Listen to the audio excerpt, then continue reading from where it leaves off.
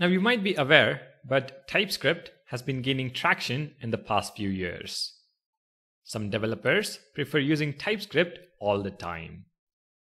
Luckily for us, Next.js provides an integrated TypeScript experience out of the box. In this video, let's take a look at setting up TypeScript in our Next.js application. Step 1. Create a file called tsconfig.json in the root of your project. Step 2. Restart the development server using the yarn dev command. When you run the command though, it gives you a warning. It looks like you're trying to use TypeScript but do not have the required packages installed. Please install TypeScript and @types/react by running this command. Let's copy and paste it in the terminal. After the packages are installed, try restarting the dev server again. Yarn dev. This time we see a different line. We detected TypeScript in your project and created a tsconfig.json file for you. And you can see here that our blank file is now populated. And if you ask me, I would say this is pretty cool. Next.js also automatically creates the next.env typings file, which ensures Next.js types are picked up by the TypeScript compiler. We do, however, see an error in the terminal. Module not found can't resolve at layout/footer. And this is because we have created path aliases and used absolute imports. When we use TypeScript though, tsconfig.json doesn't hold good anymore.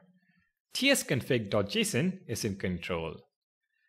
But all we have to do is copy the compiler options from jsconfig and paste it in tsconfig. So copy base URL and paths. We can paste it right at the top within compiler options. If we now restart the server,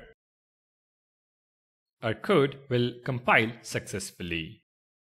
We can open localhost 3000 and our app continues to work as expected since JavaScript is still valid TypeScript.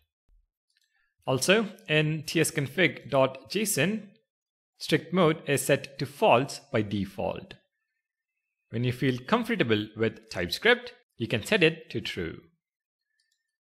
Now, what are some of the Next.js specific types that you can use? To show that, I have pulled out some images from the Next.js documentation. First, we have the data fetching methods, except the first letter is uppercase. So getStaticProps, getStaticPaths, and getServerSide props are all types from Next.js.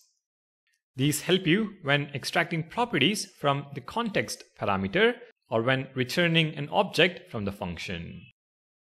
We have two more types for API routes. Next API request for the request parameter and next API response for the response parameter.